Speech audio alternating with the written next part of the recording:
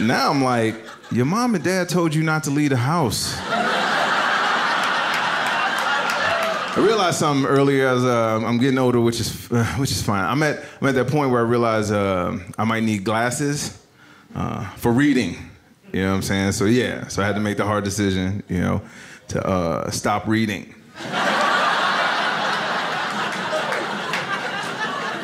Yeah, I got colors and shapes down. I'm pretty good. I have the basics. I'm good. I'm cool with getting older. I knew I was getting older when I started rooting against the kids in scary movies. Some of y'all know what I'm talking about, right? Remember how you watch Friday the 13th, Halloween, teenagers do something stupid or rebellious, but you still want them to make it, you want them to live. You're like, run in the barn, he's coming, run in the barn. Now I'm like, your mom and dad told you not to leave the house.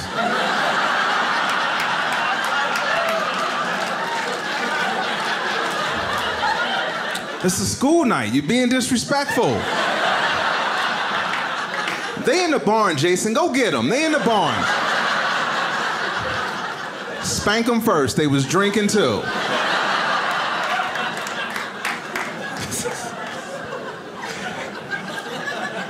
I'm cool with it. But the downside of getting older is that you get to a point where you realize your mind and body aren't always on the same page. Oh my God, that's where I'm at now. You know what I'm saying? And that's a hard place for dudes to be. I was playing basketball, went to block a shot, because my mind said, Ty, go block that shot. You can block that shot. Went to block the shot, my body was like, hey! Where you going?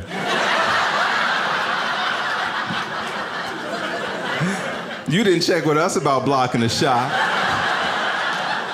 What we can do is let you twist the ankle and hyperventilate. We got you covered on that.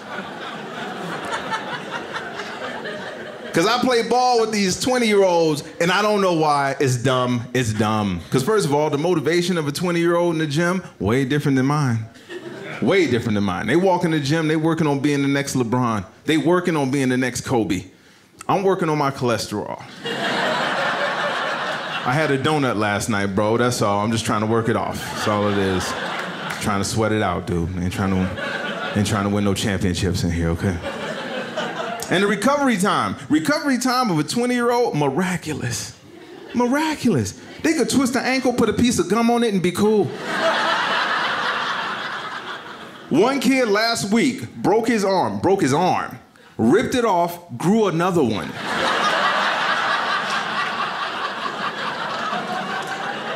I'm like, same tattoo and everything? It's fine, man. I do what I can.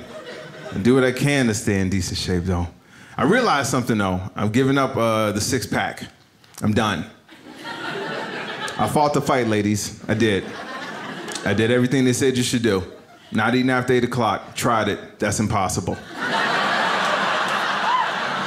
That's an impossible request. But I tried it. Pilates. I tried Pilates, bro. Farted in my own face.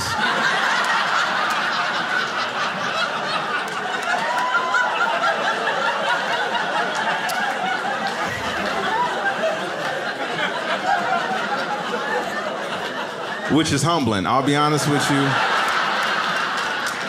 It changes you as a person, you know? Part of me died that day.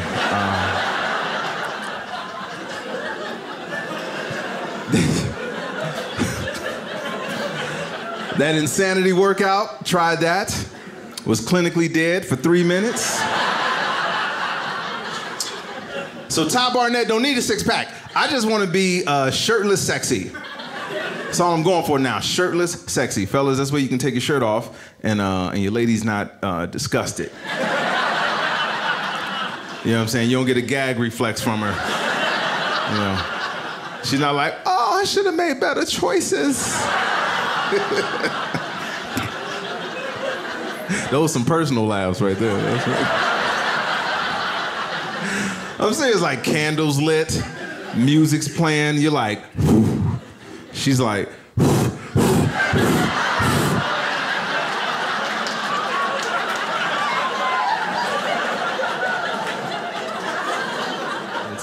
I'm happy to be here in Provo.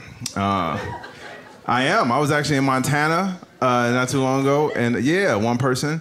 And you can, I like Montana. It was actually a fun trip, but you can always tell when you're somewhere where there's not a lot of you.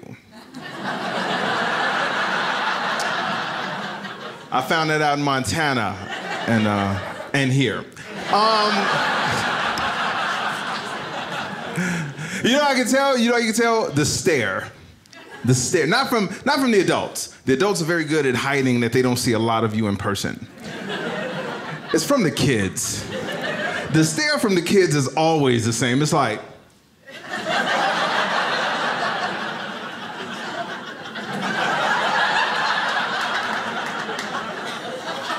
Is that Kobe? They don't know. They just want an autograph. That's all. Bless their heart. Bless their heart. I knew it when I was getting on the plane. I'm walking down the aisle of the plane, and people were looking at me like, "No, he doesn't look like maintenance."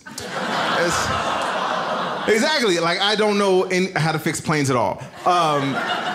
So I'm sitting in the back of the plane. I'm like, Ty, relax, man. It's 2019, man. People go everywhere all the time, bro. Relax, right? And the captain gets home. He's like, we're en route to Montana.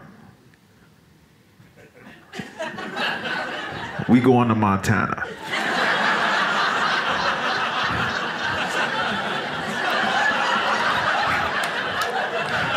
Anybody on this plane not going to Montana?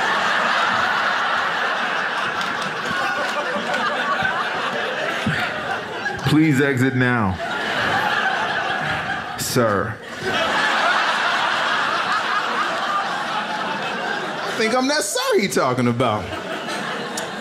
But like I said, I had a great time in Montana. It was awesome. When I got there, landed in the airport, they had this huge stuffed grizzly bear. Huge, right? And I'm trying to take pictures. But right next to the stuffed bear is this old rustic dude, right? And I say rustic, not because he was old, but you ever seen somebody that looks rugged? You know what I'm saying? Like cowboy rugged. You know what I'm saying? Like they know how to make cigarettes out of tree bark.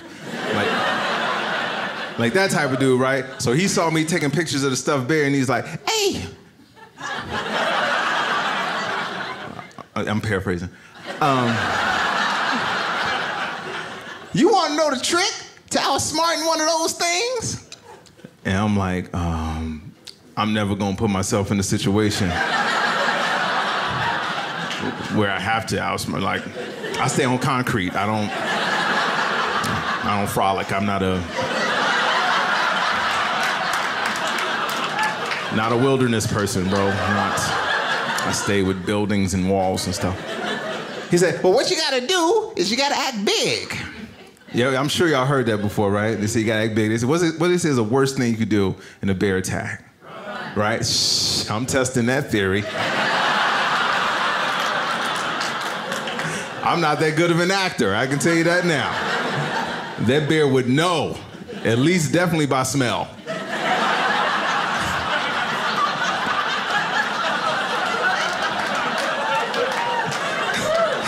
That bear would be like, you scared as hell, ain't you? I know, I could tell. But I told him, I was like, man, that ain't gonna work. He said, it'll work. I said, it won't work. He said, I said, it will not work unless you come across a dumbass bear. You're in the forest, the bear's like, roar. You're like, roar. Like the bear's gonna be like, okay. I thought you was somebody else. I was about to get you, boy. But you look like my cousin. It's cool. Let's get some picnic baskets. It's fine.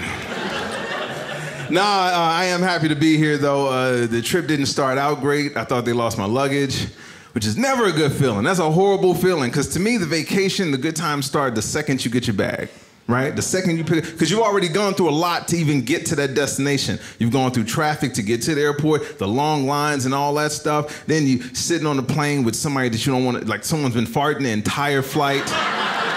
You ever had that person that you know it's them, and then they know the moment that you know that it's them?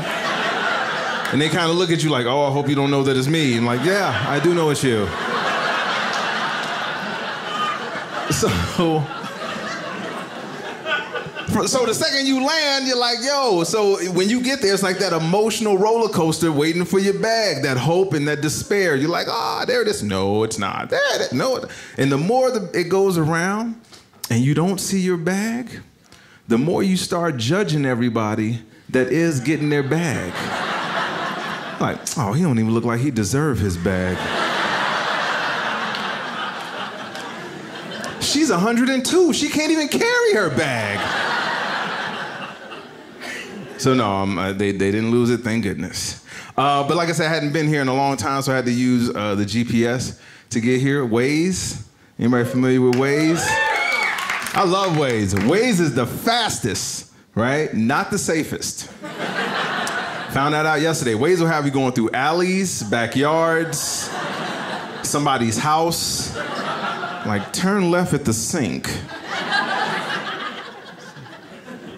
Because it's spooky accurate. You'll be driving, it'll be like, object in road. And you'll look, there's an object right there in the road. And part of you is amazed by that technology. Then you freaked out like, where the hell are you? To where you can see this skittle in the road. It's a small object. Spooky accurate. It'll be like, car on shoulder. You'll look, there's a car right there on the shoulder, yo. Spooky accurate, because then it'll be like, crack deal, 2 blocks ahead.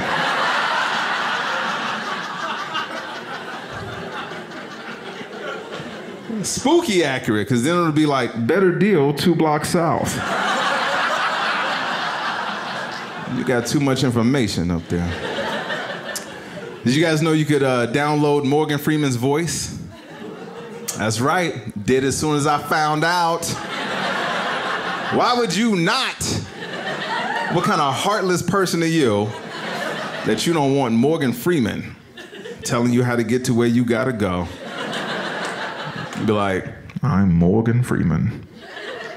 Let's go home.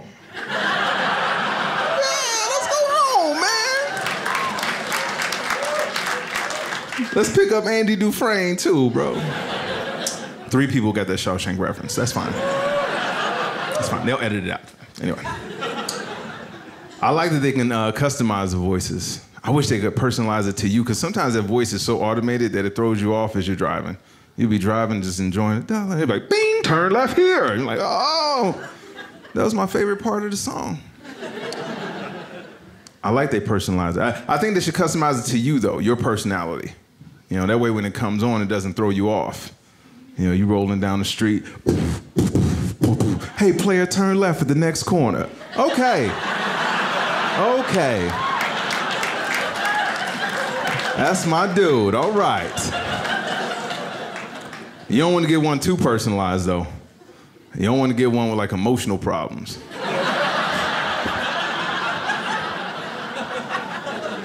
It don't take you where you want to go. It take you where you think you should go.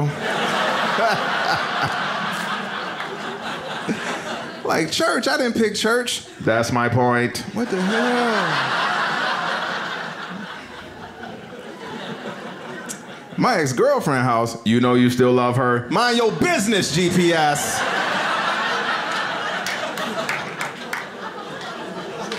It's fine, man. I'm cool with it, man. Here's the beauty, though. I will say, here's the beauty of getting older is that you accept the type of person that you are. That's where I'm at in my life, you know? And I'm cool with that. Example, ladies, I'm the type of guy that if we go out for the evening and somebody disrespects you, I will defend your honor. Quickly. Quickly, yes. I'm very chivalrous like that. But if we're driving home and we get a flat tire, I'm calling AAA. I'm not even gonna attempt to even look in the back. Isn't there a spare? I don't know what the hell's back there. I didn't even look in the trunk. I didn't even know I had a trunk, to be honest with you. I'm not doing anything masculine in that situation. Not at all. Don't expect it, especially if it's dark. Psh, nah, man. You ain't getting me killed while you get a head start. No. I've seen scary movies. I know how that work out. That's how every movie happens, bro. I'm serious. Dude, they get a desolate road and the guy's like, oh, don't worry about this, honey. I got it. All right, put on some slow music and Light a candle, I'm gonna go out here and take care of this. He goes outside and you just hear, And she's like, Tom? You ain't getting me tomed up. No way, you are not getting me tomed up. I'm the type of guy, ladies, that will offer you my jacket. If it's cold outside, I will offer you my jacket. But I'm not the type of guy, though, that once you turn that down, then you get cold later.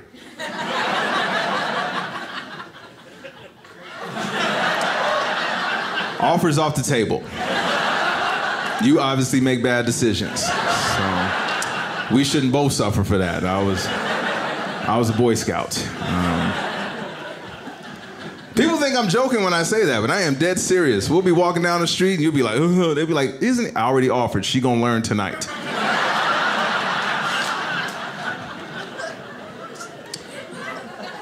I'm not a love song dude. And fellas, you know you're a love song dude if you listen to love songs when your lady is not around. That's the key. If you put them on when she ain't there, then you're like, I don't hate love songs. I just think they're unrealistic. And they put too much pressure on dudes. The lyrics are so beautiful. How can there not be pressure on you, man? Such beautiful lyrics. You're driving, trying to pay attention to the road. You ever been in the car with your lady, love song come on, you feel like she's judging you? Right? Again, you just like, I'm trying to focus. She looking at you like, you don't do half of the stuff he's singing about. I'm like, I also don't have backup dancers, so.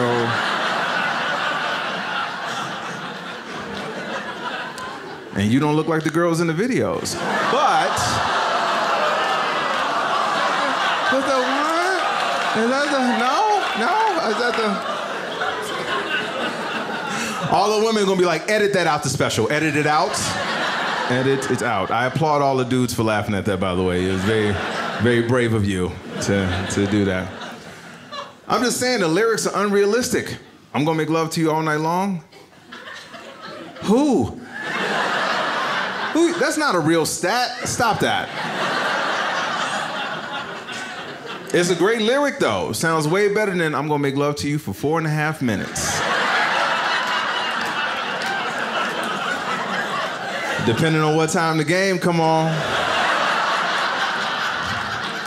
Baby, you know what I'm saying? So, it's fine, man. I don't go to nightclubs anymore. I'm done with that. I used to, I can't even do it. It's boring. I ain't got no game. No game. I don't even attempt. I don't. They're like, oh, are we interested in each other? No? Okay, I'm going to take a nap.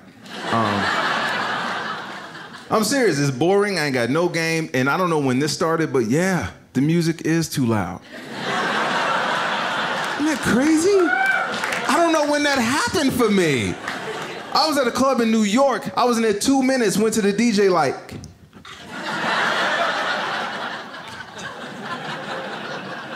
Because you can't hear the person right next to you. They're literally this close and you gotta yell the whole night like, what?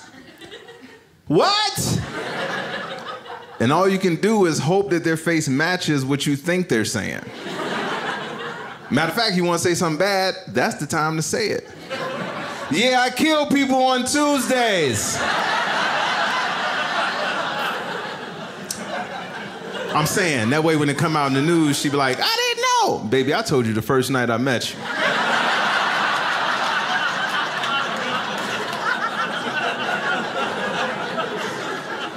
Now I gotta go, it's Tuesday. Don't try and change me.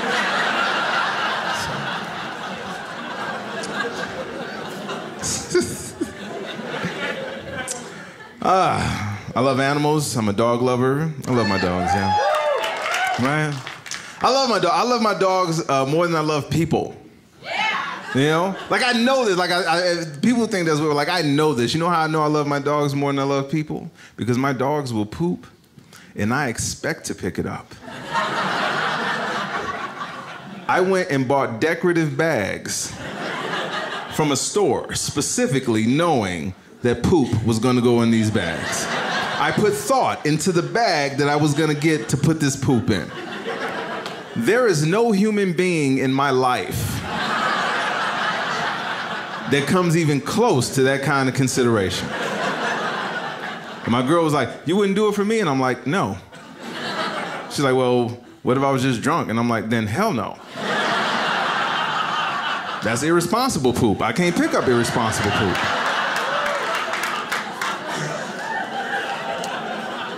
I said what I would do, because I'm not heartless, is I would get you out of your clothes, get you in bed, stroke your hair till you fell asleep, and be like, hey, get some rest. I know that must have been embarrassing.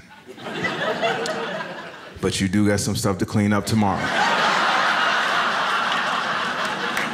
I'll be right over there for you. All right. I gotta get ready to get out of here in a few minutes. Strip clubs. No time for segues. No time for segues. No time. I don't go to them anymore because the strippers seem to be the same age they were when I started going to strip clubs, which is inappropriate because I got kids, you know what I'm saying? I used to go to strip clubs and be like, ooh, who's your daddy? Now I'm like, where's your father?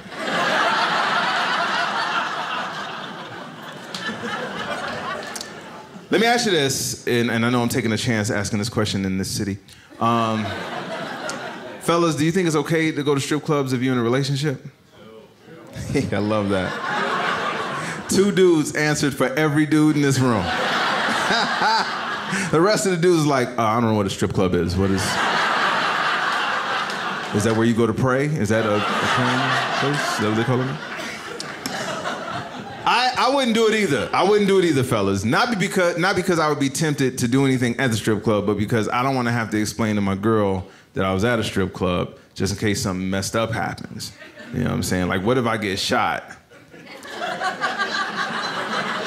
At the strip club, this is the type of stuff I think about. You can't explain that to my girl? Like, ma'am, we got something to tell you. What is it? I'm gonna play both parts.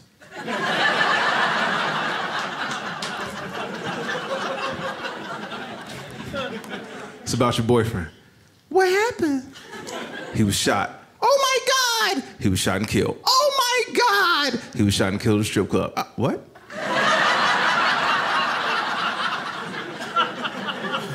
Yeah, he was shot and killed at a strip club. We need you to come down and identify his remains. Forget his remains. You tell the girl he was getting a dance from to identify his remains. He can't pay $20 on the cable bill because he up here getting lap dances.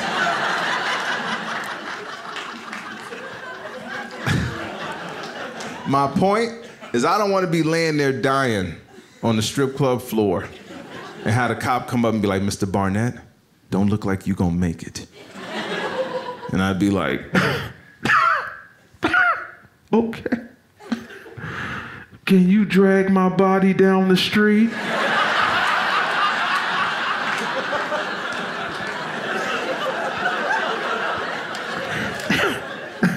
Right next to the church.